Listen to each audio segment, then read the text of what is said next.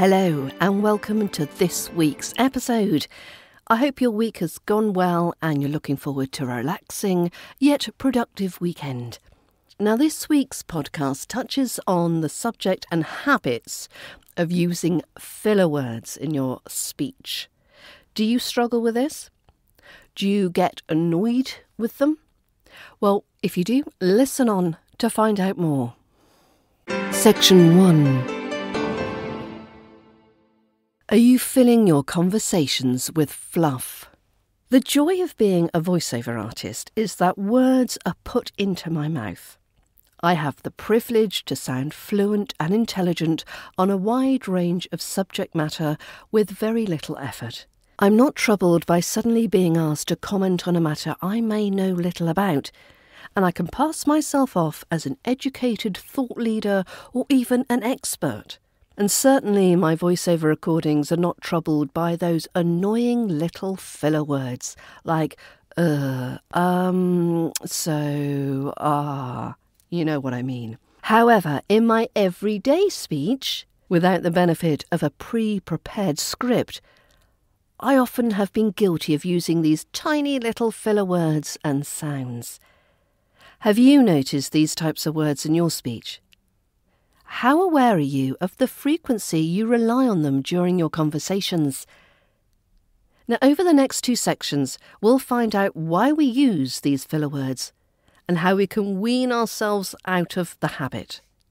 In the meantime, try and make a note of the type and frequency of these filler words in your next conversation. Just be mindful of them. Section 2. Why do you all the time? Essentially, there are 2 reasons why your speech is stuffed with filler words. The first is particularly pertinent if English is your second language.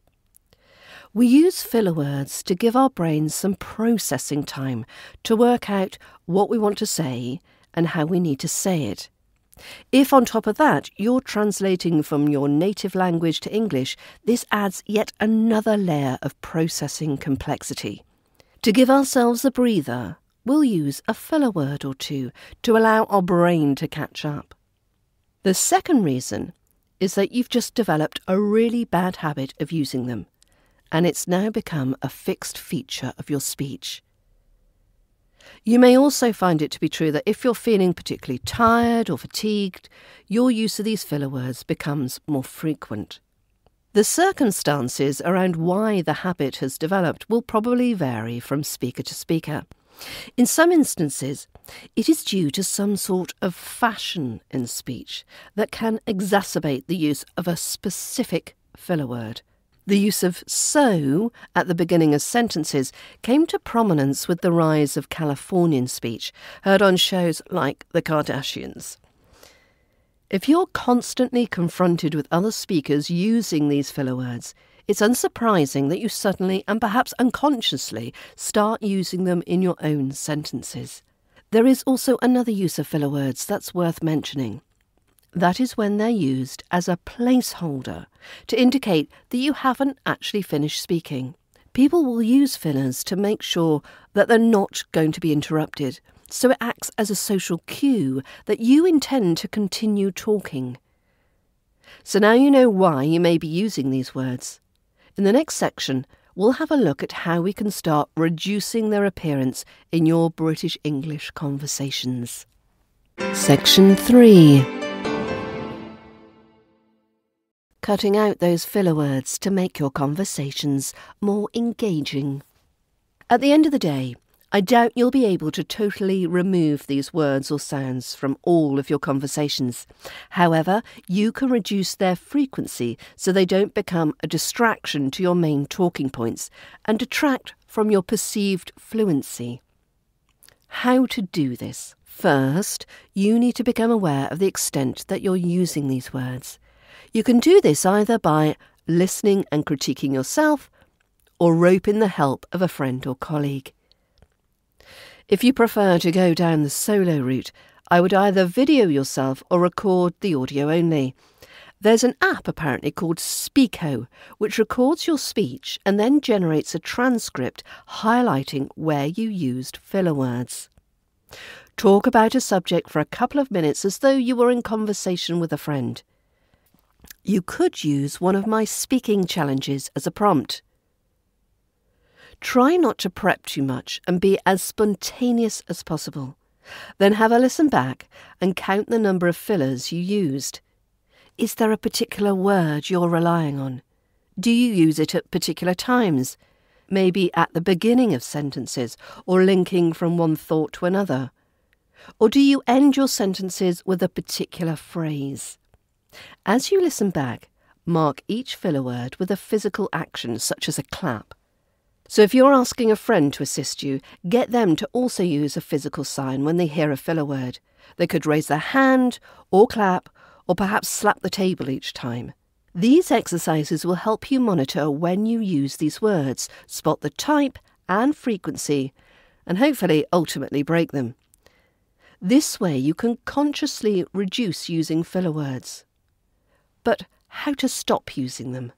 The simplest way to reduce the amount of filler in your speech is to slow down. Slowing down will allow your brain to reduce its processing load. It will give you a moment to allow your brain to catch up and work out what you want to say. Pauses also allow you to collect your thoughts and formulate what you want to say. Short pauses of silence can serve two purposes. They will help you begin powerfully, and it will help you avoid using a filler word. When you're transitioning from one idea to another, take another pause. Think about what you want to say, then say it. Don't make these pauses very heavy, but a second or two pause will help you reduce the fillers. Don't begin speaking until you're ready. Remember, pause, think, speak. Now, I wouldn't set the goal of eliminating these words completely, as using them keeps your speech real and natural. No native speaker ever speaks so fluently with complete knowledge of every topic and has the perfect word to hand every time that filler words never cross their lips. The aim, really, is to reach a place where filler words don't distract from your ideas and the message in your speech. It can be a slow process to get rid of this speech habit, so don't expect miracles overnight. Can I just take a moment to break in here? You can get access to quizzes and members-only posts when you become a member of the British Accent Bundle at learningbritishaccent.com. And of course, you also get access to both the British Accent training courses. That's the RP British Accent Pronunciation course and the Ultimate RP British Accent Learning Resource. You can get all of this for under £7 per month.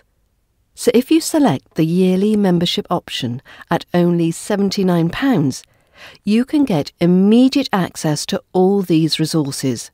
So for less than £7 per month, you can make so much improvement to your speaking voice and gain so much confidence in your fluency and conversation skills.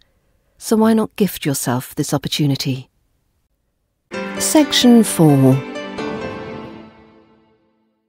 1 hour learning. I love finding out how other people approach learning. It doesn't matter what they're learning in particular, rather how they go about the process and whether their systems could work for me and my British accent learners. Recently I watched a short video by Ramit Sethi about how he now approaches learning anything new. He calls his process the 1 hour learning rule. So in the past, he found that he was spending too much time worrying about how long it was going to take him to learn a new skill. Would he ever be any good?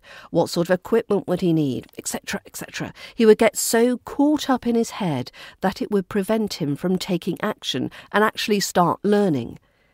He was putting so much pressure on himself, his thoughts racing ahead, and he would get overwhelmed.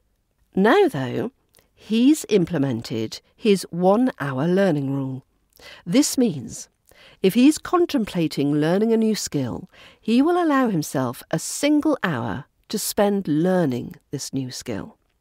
So you could either spend that hour hiring someone to coach you, taking a class or taking an online course. The key is that 1 hour is long enough to learn whether you enjoy it enough to take the learning further. And an hour is enough time to learn something of significance. If you don't like it, what have you lost? An hour of your time and perhaps the cost of a course or a tutor. This approach helps get yourself out of your head and actually doing something. So do you think you could risk an hour of your time and money to start your British accent journey this weekend? I'll tell you what, I'll give you a 20% discount to lower the stakes even more. Just use the code THANKYOU20, I'll put it in the show notes, when you sign up to the British Accent Bundle. So I hope you make a great deal of progress this weekend on your learning British accent journey.